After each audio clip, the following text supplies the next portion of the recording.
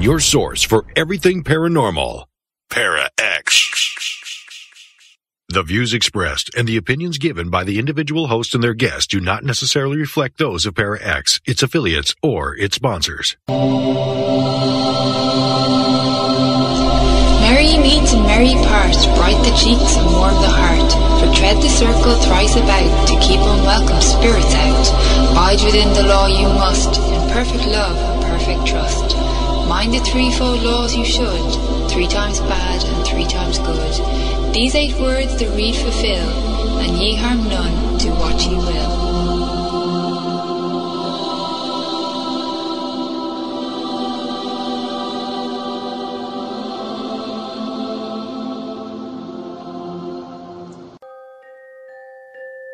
Welcome to Stirring the Cauldron on the Para-X Radio Network. And now, here's your host, Marla Brooks. Merry meet, everybody, and welcome to the show. Take a seat around the cauldron and get comfy, but don't get too close because I'm brewing a fresh batch of spider cider and it splatters a little, so just, keep your distance.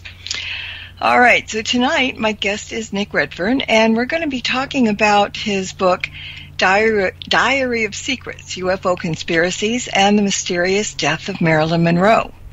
Nick is the author of more than 60 books on UFOs, the Loch Ness Monster, Bigfoot, zombies, and Hollywood Scandal. His books include the Roswell UFO Conspiracy, Women in Black, Men in Black, Nessie, Chupacabra Road Trip, a whole lot more. He's a regular on the Travel Channel show In Search of Monsters.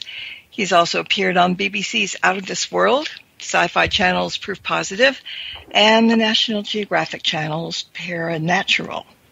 Now, if you're listening live, pop over to ParaXRadioNetwork.com and join us in the chat room where you can interact with the guest, you can ask them questions, and you can share comments. And if you're listening to the podcast, keep in mind that you're always welcome in chat during the live show on Thursdays. All right, Nick, you can remove the virtual duct tape I slapped on your mouth a couple of minutes ago, and welcome back. Hey, Marla. How's it going? It's going good. Good. This, I told you this before, but I'm going to tell everybody too. I couldn't put this book down. It was so fascinating. At first I'm like, well, what does Marilyn Monroe have to do with UFOs? But right away it jumped out. And then it just kept getting better and better and better. So, you've been researching the subject for about 25 years off and on, and you're pretty sure it's not done with yet. So what is it about this story that is seemingly never ending? Yeah. Well, I wouldn't want people to think I've done nothing for 25 years to just investigate this one case, But across roughly 25 years, thereabouts, I've started being involved in investigating it. Now, you're quite right, when you said that people have sort of an absolute right to say, what on earth has Marilyn Monroe got to do with UFOs? And more importantly, what has her death got to do with UFOs? Now, if you've looked ever into the life and death of Marilyn Monroe, you'll find out that her death was on August the 4th, 1962. And over the years, there have been a lot of rumors about her death. Was it suicide? Was it accident? Was it murder? Was it a cry for help? That kind of thing. But if you look deep into the story, it does sound very much as if it was either a case of outright murder, or she was, if you like, pushed into a state of depression and anxiety and stress to the point where she killed herself. But in that sense, it would have been sort of a driven suicide, so to speak. And one of the reasons, the primary reasons why there have been a lot of rumors about her death is because in the first part of 1962 onward, Marilyn was having affairs with both JFK, President John F. Kennedy, and also Robert Kennedy, at the time the Attorney General of the U.S. government. And of course, for that reason, she became, by default almost, she became like a national security threat, because we know, thanks to her diary that she put together, that over the years, she, every time, she heard some new bit of tidbit information, etc., she put it in this diary, and the Kennedy brothers did not know this. But when this came out, within government at least, that Marilyn had been sort of scrupulously, copying all this down, well, then things like the red alarm went off, and something had to be done, essentially. And that's where we get to the point of her mysterious death. And that's how it gets to the UFO angle, because of her being told of some of these government secrets, one of them being about UFOs and crashed UFOs and strange dead bodies held at military bases and things like that. And again, as I said, put all that together, and then you've got the kind of this mysterious national security issue, which rolls over into Hollywood and Marilyn Monroe. Yeah, you would think, okay, so she's probably was thinking, wow, both Kennedys, they want me, they like me, whatever. And she was, I read that she had problems with her self-esteem, Yeah. So it was a great thing for her to say, well, I've got both of them. And then when she had all this juicy gossip, or not gossip, she was, pillow talk can be dangerous. And maybe she was trying to impress, people that whatever, the same reason that they were trying to impress her with that kind of information. Because I think you said in the book, apparently Bobby Kennedy shared way too much, about Fidel Castro and about the Soviets and the connection with the CIA. But I want to jump up back one little tick, because I was really surprised when you were talking about a certain document that the CIA created that is now in public domain called A Study of Assassination. Why don't you explain what that is? Because that's a piece of the puzzle, I think. Well, yeah, this is where it gets important, because in one respect we have a fascinating real document that has been declassified under the terms of the Freedom of Information Act, and it's called A Study of Assassination, and it's an almost unique document because it's an official CIA document telling CIA agents how to kill people and make it look like an accident. It's almost like a unique document, telling people this is how we want you to kill them, but we don't want anyone to know that that this is what we're doing.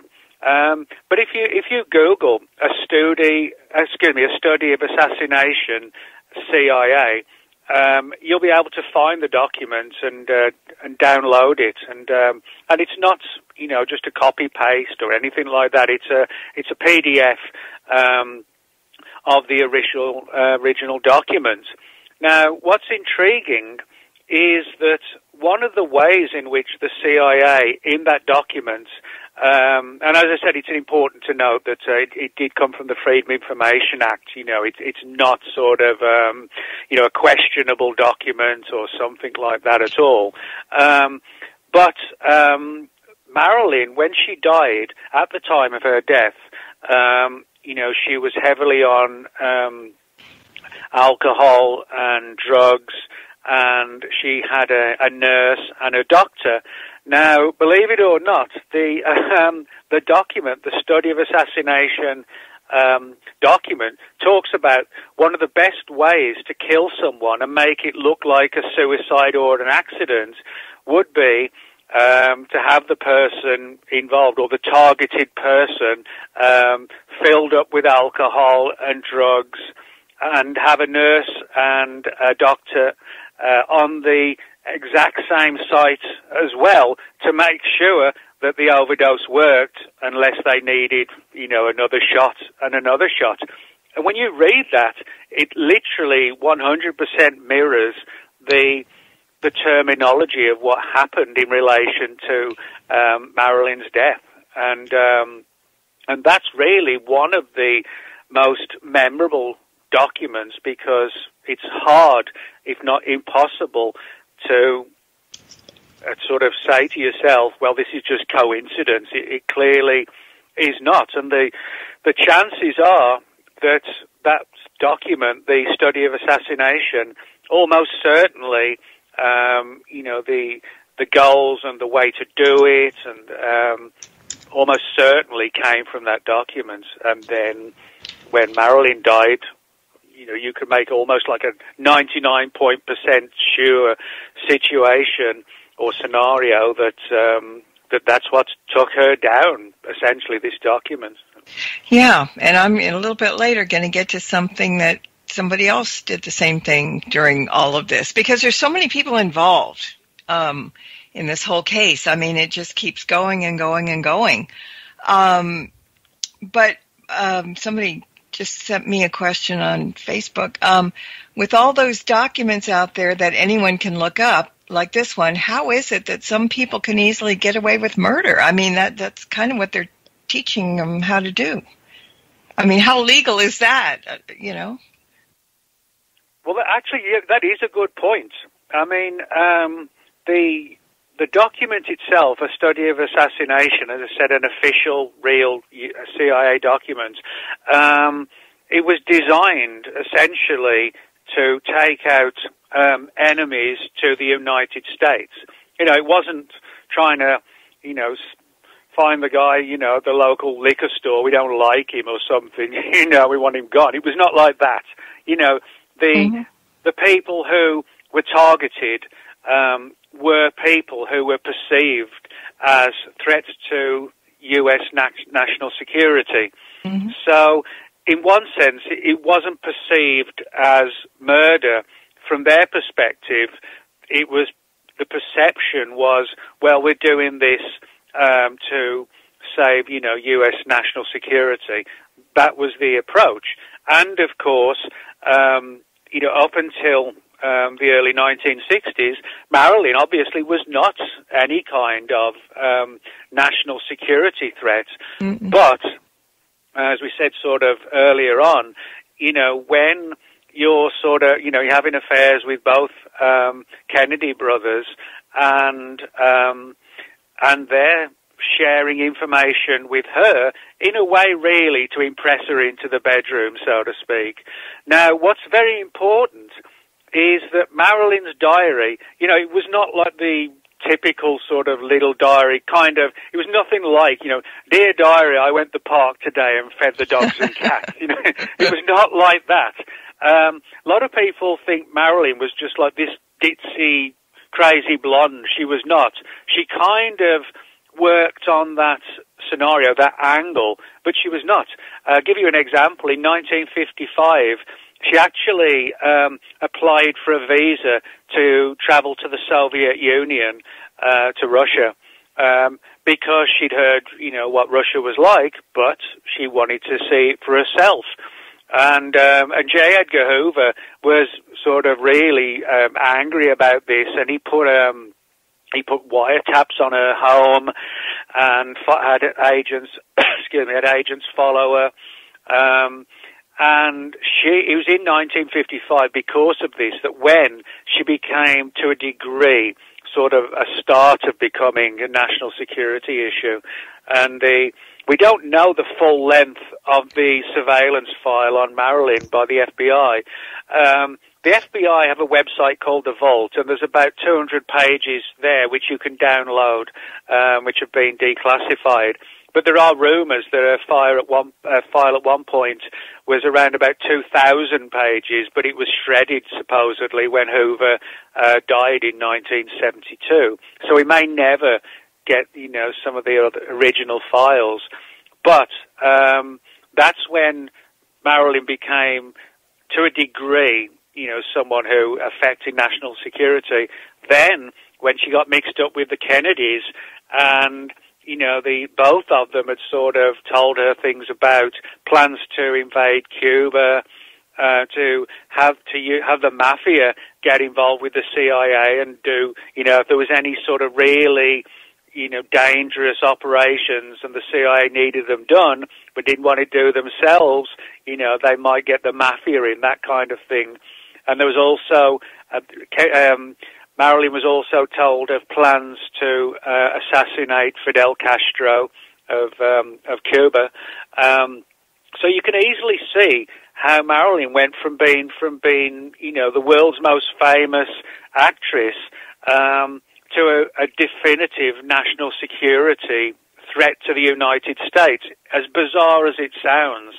And the key thing in all of this is that one of the secrets that Marilyn was told of by the Kennedys was that at some point back in the 1940s, the U.S. government had got its hands on this crashed, strange craft, these small, mangled bodies out in the New Mexico desert, and nobody knew what they were, where they came from, what they were, and the government basically, freaked out to the extent that, as much as possible was clamped down. And we're talking probably, we're not for sure, but probably talking about the Roswell case, with the crash, the bodies, etc., etc.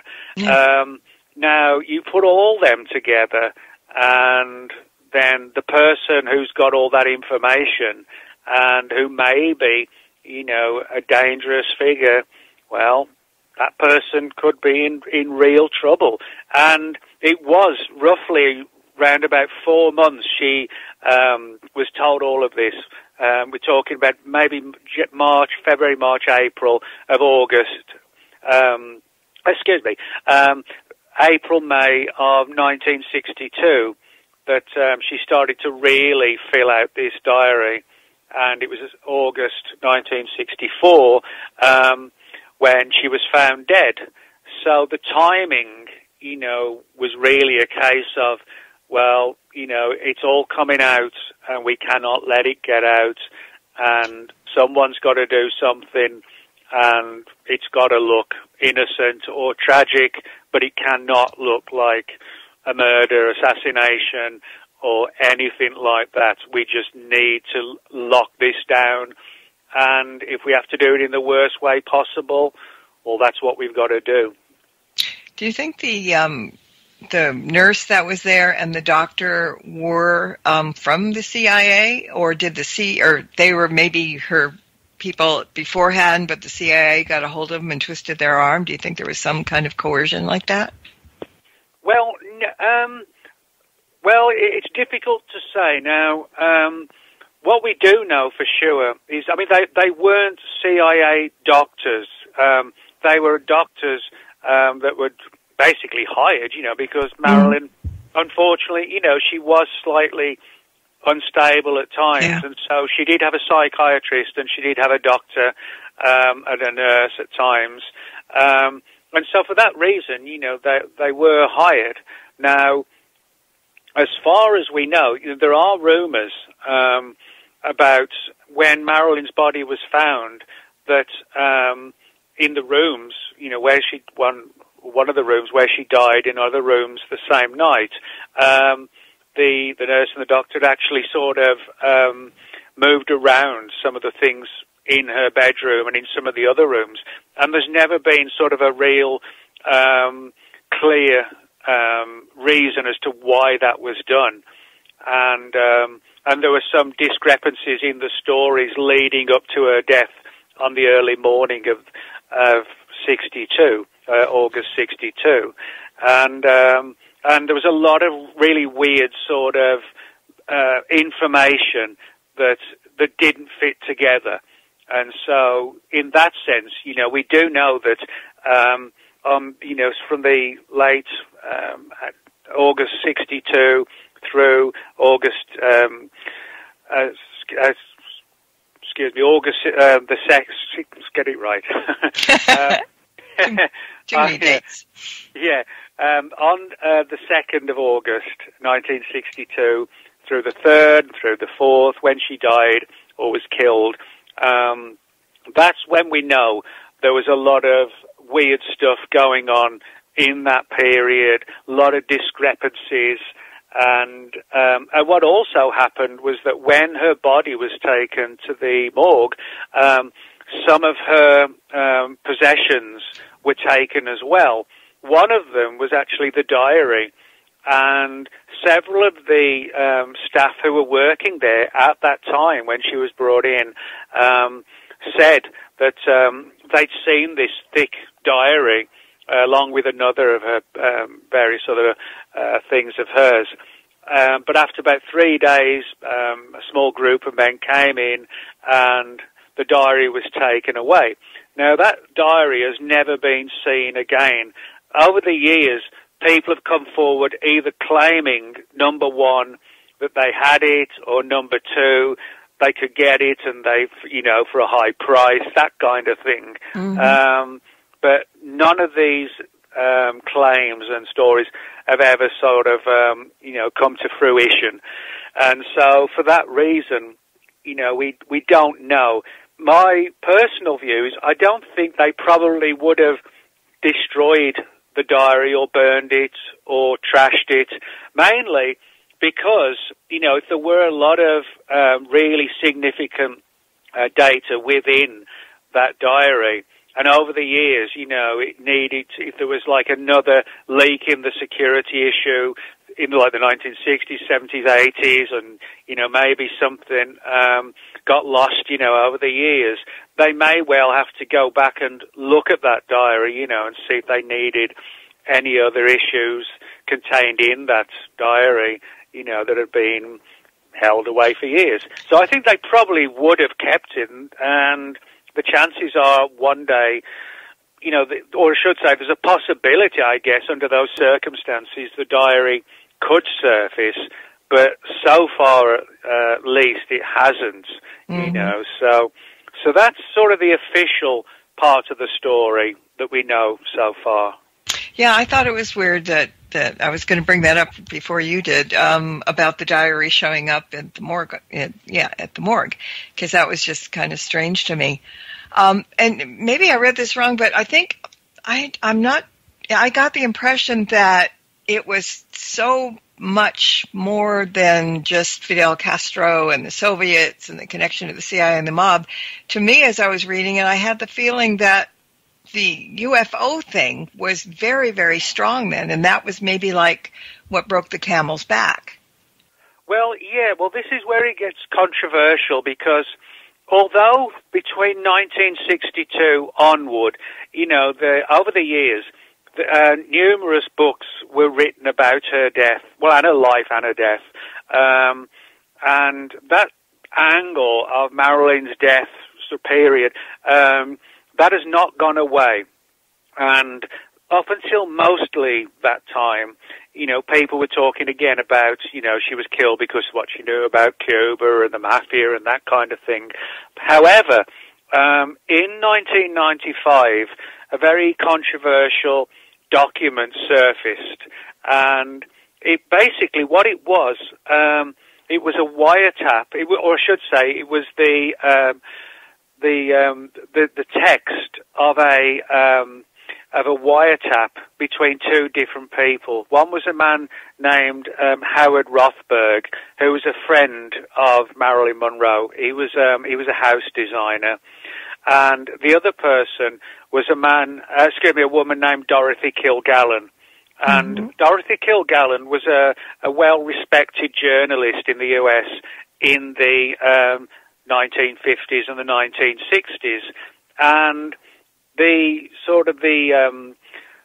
story behind this is because the CIA was very concerned about Marilyn, blowing the whistle on all of this.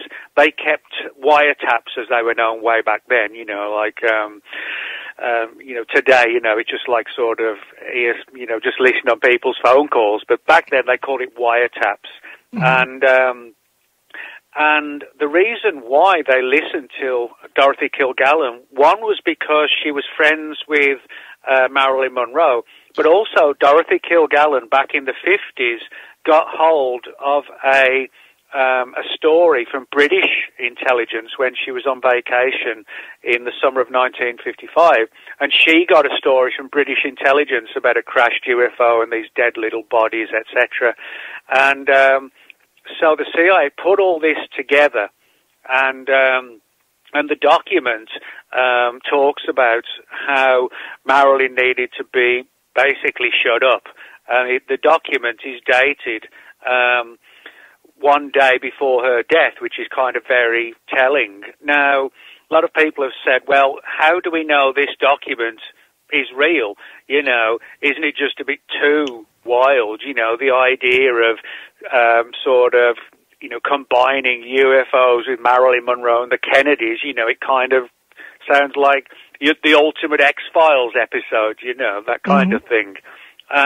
However, and this document did not surface until 1995, and that's when it started to come out, and then a number of people in the UFO field started to look at this document and also bring in forensics people. And what we know for sure is that the heading on the document does fit the actual so the heading, if you like, of the CIA and the emblems, that kind of thing. We also know that the typewriter and the typeface and the type font were from the 1950s. So if somebody, if somebody was just going to go ahead and quickly, you know, type something out and pretend, you know, it's a real document, they would have gone much further than that. As I said, you know, somebody had gone to the extent of getting a 1950s typewriter, the font, everything that the CIA used. And there's two copies. One of these copies vanished in the 50s, and I've got the first copy of the original. And even the copy, the one I've got, it's sort of yellowed and flaking, and it's clearly, you know, not any kind of something put together, you know, in like the 1992 or something like that. And so I began looking into this story of Dorothy Kilgallen and Howard Rothberg and how they played in with Marilyn, and how this document talked how the CIA were wiretapping the homes of all of them, and how also, you know, the CIA was talking about, you know, this is just going too far. We need to just lock it all down, and by lock it down, they meant it forever. You know, so, you know, that's when this was sort of 95, something like that. I mean, I was only in my 20s then, you know, and I thought, well, this will be an interesting case to look into, and that's what I did. And so over the years since then, so the end of the 90s to now, sort of 25 years later, thereabouts or whatever, you know, I've sort of followed it with every other lead and snippet and that's come to me, or that I've gone looking for. And in that period since, you know, I was sort of very surprised, but also intrigued that more and more material that's added to the story, it sort of resonated with all the previous material, which was a good thing as well. So. Yeah. Well, we're going to take a quick break. So everybody go hide your diaries, and knowing some of you, you'd probably end up on the 6 o'clock news if anybody found them. And you got two short minutes to do it, so get moving. Don't go away. There's more Stirring the Cauldron with Marla Brooks right after these important messages. Hey everyone, it's Marla. If you like tonight's episode of Stirring the Cauldron and the archive podcast as well, take a look at the show's YouTube channel and check out the dozens of shows that are there just waiting to be heard. New shows are added each week, and while you're there, why not subscribe? It's free. And if you click on that tiny little bell icon at the top of the page, you'll be notified when new shows are available. Just go to youtube.com and then type in Stirring the Cauldron Para X and the link will appear. Just like magic.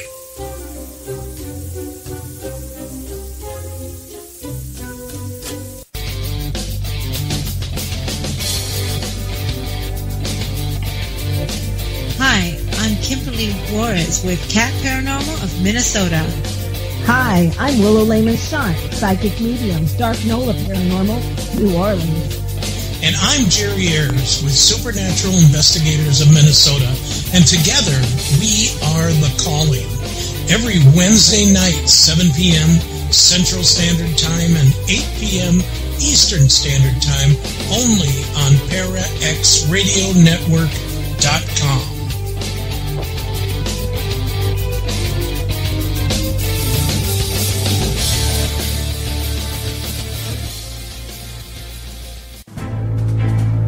Welcome back to Stirring the Cauldron. Once again, here's your host, Marla Brooks.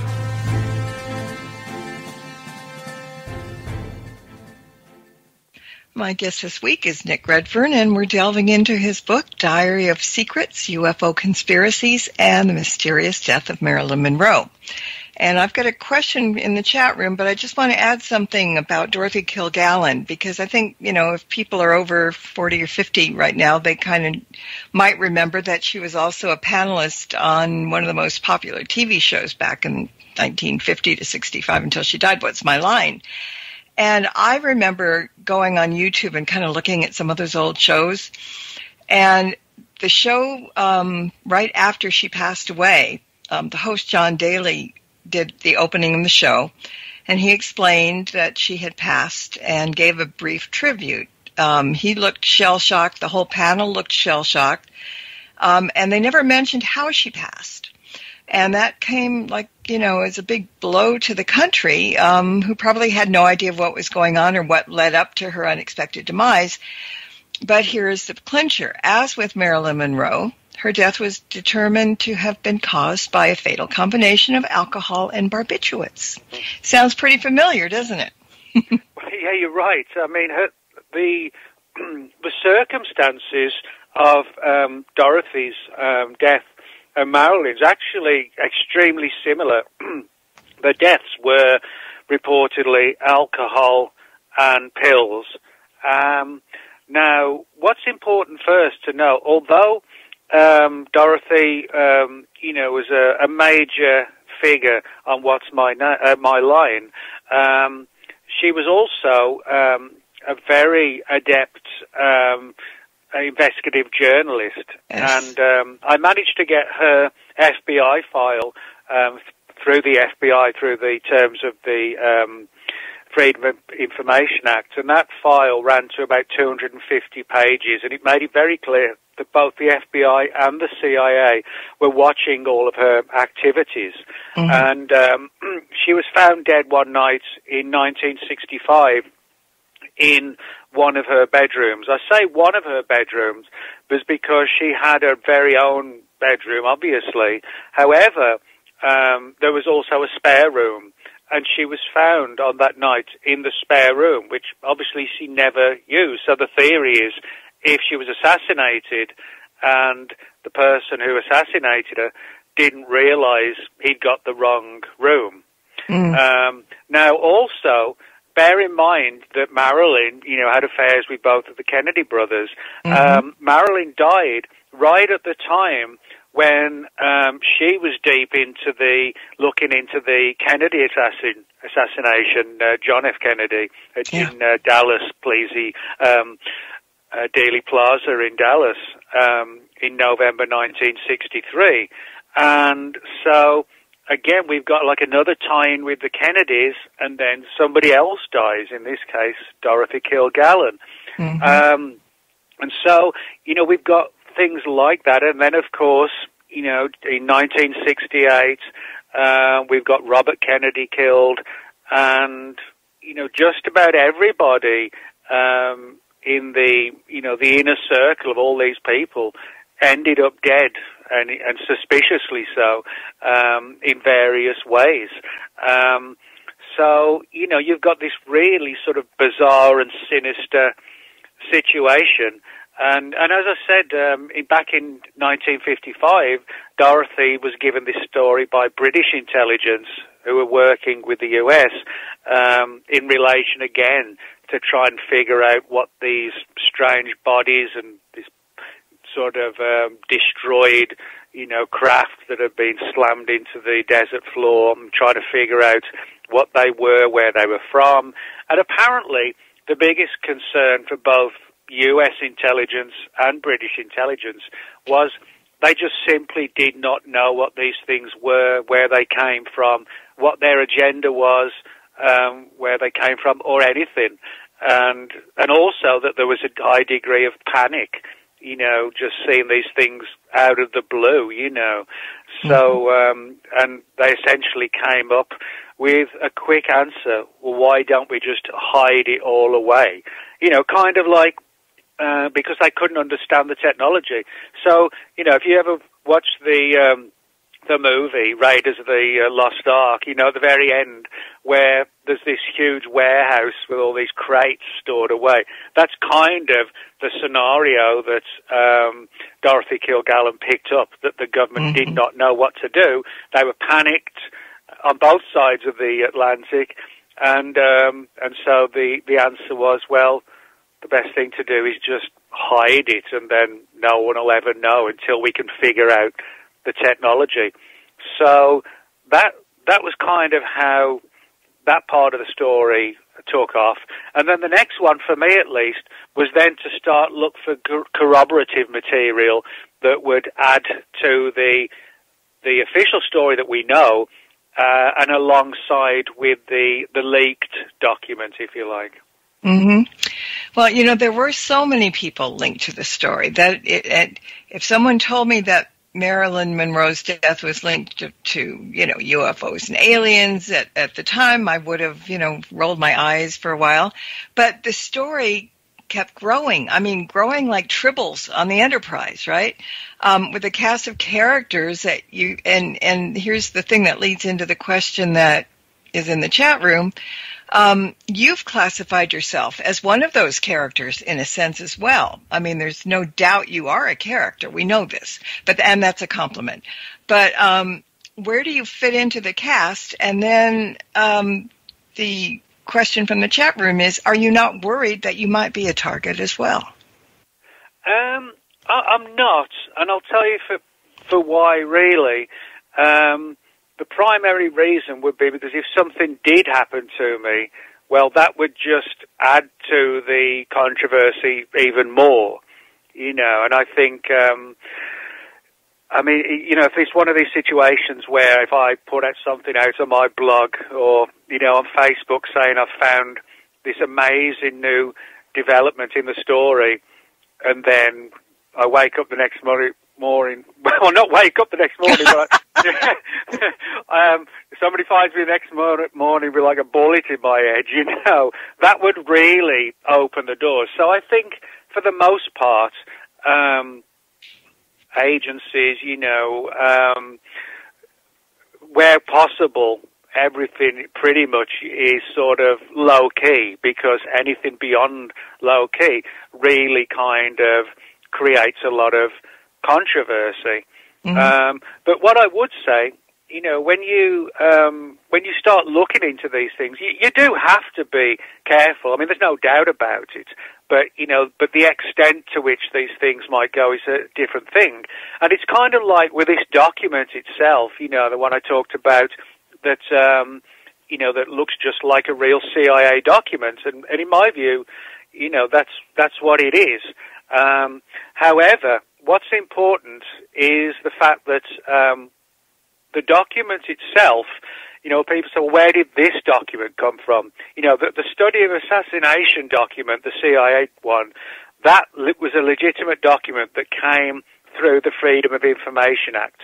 This document talking about Marilyn and Kilgallen and Cuba and you know, people dying and things like this.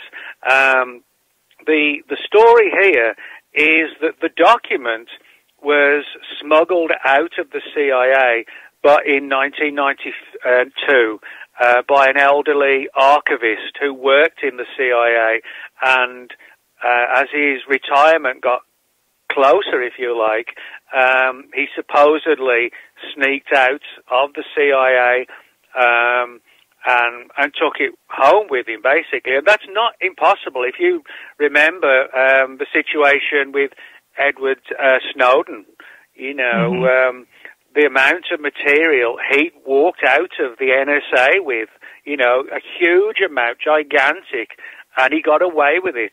And this is just one document, so it's not at all impossible for, you know, an elderly guy back in the early 90s to have sneaked out of the CIA, or at least walked out, you know, and carefully hid this document. And he supposedly handed it over to a man named Milo Spiriglio. And Milo Spiriglio was someone between the 80s and the 90s. He wrote 3 books on Marilyn's death, all of them focusing on her death being a sinister death. Now, Milo Spiriglio, he, as I said, was given the documents by this elderly CIA guy who wanted the story supposedly put into the public domain. Spiriglio didn't know what to do because although he'd written 3 books on Marilyn, you know, this was totally different territory, you know, when you're talking about aliens rather than just CIA agents, you know, it's a totally different thing. But what's intriguing is that from there, Spiriglio kind of got a little bit, he wasn't sure whether or not really should he go any further. You know, he actually was someone who, despite all the sort of investigative work he'd done, with this one he was feeling, you know, maybe this is too much for me. And he then handed it over to a UFO researcher named Timothy Cooper, who used to live in Big Bear Lake and did a lot of research into government files on UFOs. And Timothy Cooper then placed this document into the public domain, and it reached magazines and newsletters and TV shows and things like that. And since then, for the next few years, everything kind of just sort of stayed in like a limbo. You know, not many people were doing it, but it was a fascinating story.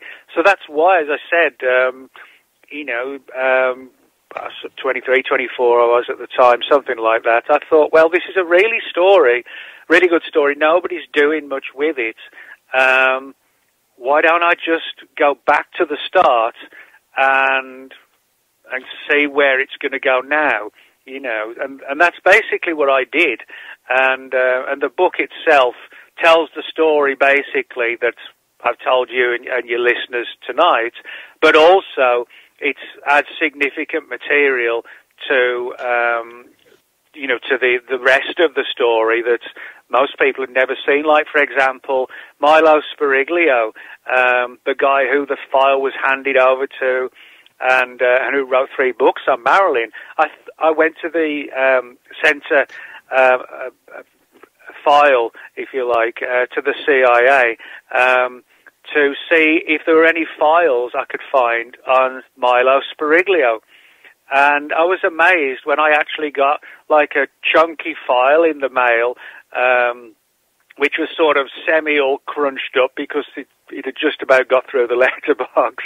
And it was filled with a CIA file on Milo Spiriglio, the guy who years earlier had been given the document, you know, this controversial document. And what it was, the file was amazing, really, because it was a collection. What it was a bunch of newspaper articles, all photocopied by the CIA, and they were just about copies of just about every newspaper article that Milo Spiriglio had ever been mentioned in. The CIA had photocopied that article and put it into the Spiriglio file, so to speak. And So for years, when people were saying, well, Spiriglio, that document that he's got, it's just a fake, it's garbage, it's just a bit of fantasy. And then I find a few years later, when I start doing my investigation, I find out the CIA have got a file on him, never mind just Kilgallen or Marilyn, and so again, the key figures in this story were all the subject of surveillance from various government agencies, and I also found a couple of old timers as well.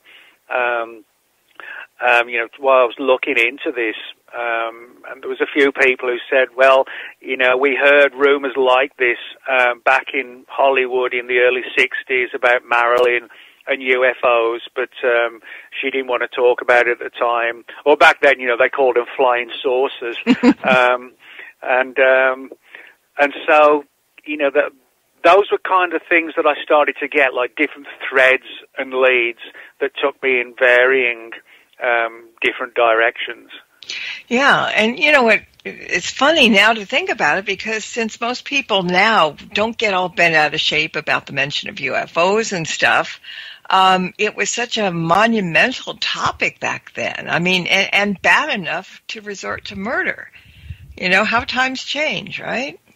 Well, it does in one sense. I mean, if you look at the news the last 4 or 5 months, how much UFO coverage there's been, on TV. I mean, and also, media, newspapers, documentaries, everything, and certainly the last 6, 7 months, something like that, there's been massive coverage, and more importantly, the media actually taken it very seriously. I mean, there's always like a slight little bit of sarcasm or whatever, but certainly not on the size, that it would have been 5 years, 5, 10 years ago, the journalist would be saying things, what's wrong with you? And, do you have no life or whatever, got no friends to go out with on a Friday night, that kind of thing. They'd look down on you as this, like, eccentric ufologist. Today, it's completely different, which is a good thing.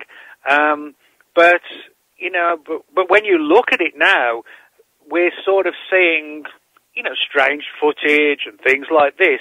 However, if you think about it, back in 1947, when the whole UFO thing kicked off, with Roswell and other cases and things like that, back then, nobody really knew what was going on, even the military. And if you look back at some of the files which have been placed into the public domain now, they make it very clear that, government agencies really didn't know what was going on, and what might happen in the future. And so when you've got, it's one thing to see strange lights in the sky and aircraft, military planes, chasing them over the deserts in 1948 or 49 or whatever. That's very different to stumbling on these sort of decaying small bodies out in the desert, which they had to sort of pick up, grab up quickly and try and preserve them and that kind of thing. And then you've got the realization that we're being watched by things from another world, and they're basically, sort of keeping away from us, and we don't know what they're doing. Are they friendly? Are they dangerous? That kind of situation. So, if you think about it, if you've got all that suddenly, fell into your lap, you can see why it would become a national security issue. So you put all that together, and the concerns about, people speaking out of turn, like the Kennedys and Marilyn not knowing what to do. So instead, I'll go and tell everybody, what they've told me. So put all this together in a strange way. You can see how from the start of it to the end, you've got this almost hard-to-believe story, but that does come together in relation to how everything began with a Hollywood actress who, just by asking questions, can I go to Russia, and then, crossing paths with the Kennedys, and then from there it all just becomes a national security issue, and then it becomes bleak and dark when people start to die off under extremely bizarre and dangerous situations. Mm-hmm. Yeah, I mean, it's so difficult to even kind of imagine, in a sense, that this is going on behind everybody's back. We don't pay attention, but we also know we have stories about that. And, it's some people will say, well, no, that's impossible. And other people will say, well, yeah, what do you expect? So it's kind of a catch-22. But so you've probably gone through hundreds or maybe thousands of documents over the years. So how in your mind do you separate the wheat from the chaff, as they say? I mean, and that goes not only for the documents, but for people you've spoken to about. I mean, do you have like spidey sense and you can kind of figure it out, or how? Because there's so many different angles that you're reading about. Well, I like to think, I do sort of a fairly good job of investigative journalistic tactics, and you have to be someone who keeps pushing and looking for answers. I mean, it's no good, having sort of, having a meat character and knocking on somebody's wall or door, and saying, I spoke to your grandfather or something or whatever, and he wouldn't talk to me. Well, you talk to me, that kind of thing. And if they knock on the door, well, you've got to be, you've got to keep pushing. And I'm pretty good at, putting threads and leads together. And like I said, if you stumble on this old guy living in the middle of nowhere, which has happened to me on a couple of times, and they're like, I'm sorry, I know what you're talking about, but I don't want to talk about it. Yeah. And you have to get them to talk, and you have to keep, perseverance is the thing, really, and follow different angles. Use the Freedom of Information Act. Try and track down old-timers who may be sitting on a bunch of secrets, put all that together. And sometimes, I'll write an article, like online, and just to see if it might actually catch the eye or the ear of somebody else. And, you might be in the right place, right time, and they read the article and they're like, hang on a minute, I know about that, and that kind of situation. Sometimes that will sort of reel people in as well. But really, I would take it the same way I would, if I was working on a regular newspaper doing about a murder case or something. You would take the same approach. You'd interview everybody, get the names, places, and build up the story until you've got like a cohesive, conclusive story, or at least as far as you can get to it, So do you think there's a light at the end of this tunnel on the story, or is it just going to forever be building and, going? Well, one of the things that I do hope is that just the fact of putting the book out there will push people to come forward. And in fact, a couple of people have, and not about the UFO stuff, but things about the wiretapping of Dorothy Kilgallen. Somebody gave me a bunch of material about that they knew about back in the 50s. So it's one of these situations where, you put the book out, people read it, and somebody's, read the book and they say something like, hey, Grandad, one of your friends is mentioned in this book, and then that might I'm being sort of, that's not a specific real case, but you know what I mean. It's kind of like that situation where sometimes you just get lucky because you're in the right place, right time, and you keep pushing and pushing. But sitting around and not pushing, is not going to get you anywhere. You've just got to keep doing it and don't stop. So. And people don't like it. People knocking on your door. Well, they shouldn't have joined the agency, you know. That's the way I look at it, sir.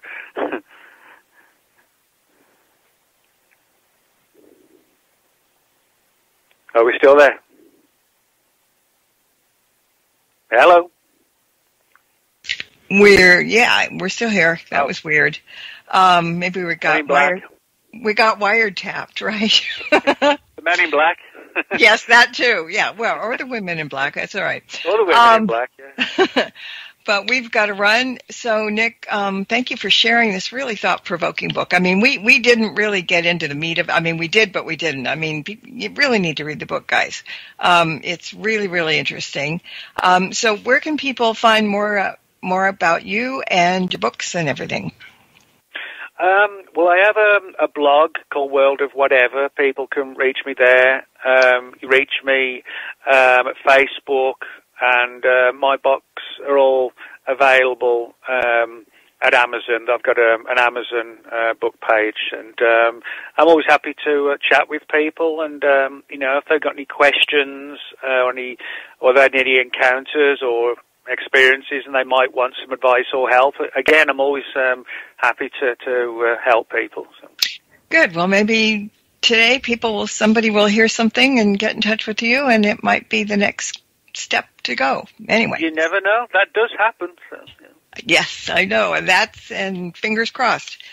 All right. I want to thank everybody else for listening in as well.